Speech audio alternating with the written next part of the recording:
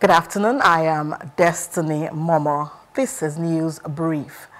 Arising from the withdrawal of subsidy on premium motor spirit (PMS) by the federal government and the resultant increase in the price of the commodity, the Nigerian Labour Congress (NLC) and the Trade Union Congress (TUC) issued a strike notice which had elapsed, and they were poised to embark on a strike billed to commence on Tuesday, 3rd of October 2023.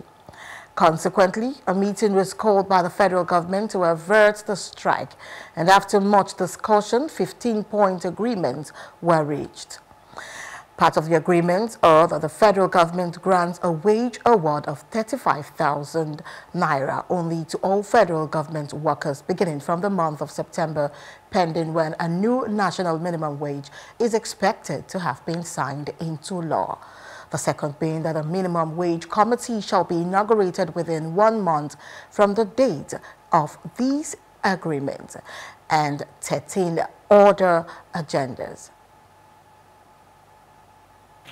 We've had very painstaking and meticulous deliberations, but what is important here is Nigeria, and all of us are committed to ensuring that this country remains united, peaceful, and prosperous.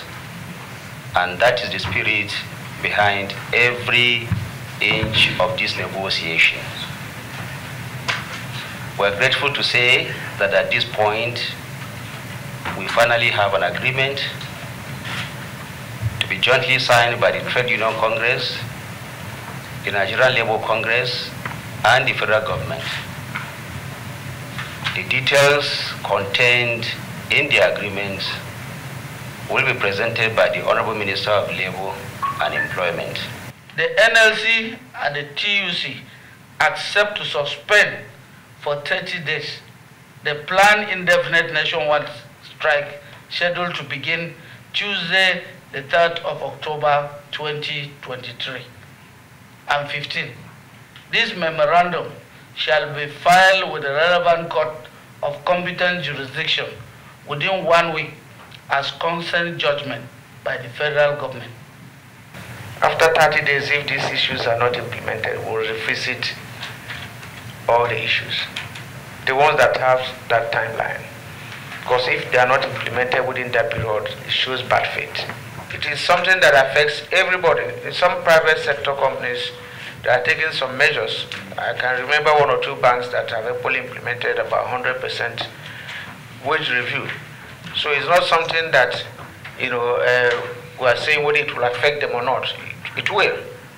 And then it's a measure that is aimed at cushioning the effect of this harsh policy.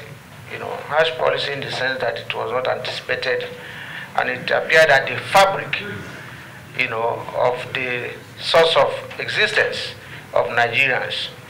So that is a stark reality that is facing all of us. So how to face it? So as contained in the signed communique, which I believe you will have a copy any moment from now, and as attested to as well by the president of NLC, we have a signed agreement, and we have signed this agreement with the belief that government will act in utmost good faith. We signed this agreement with the belief that every single item in this agreement are implementable. Every single item in this agreement, we are extremely serious about them, and we wish to also reiterate that we are expecting 100% implementation and not a 99% in any way. Hello, hope you enjoyed the news. Please do subscribe to our YouTube channel and don't forget to hit the notification button so you get notified about fresh news updates.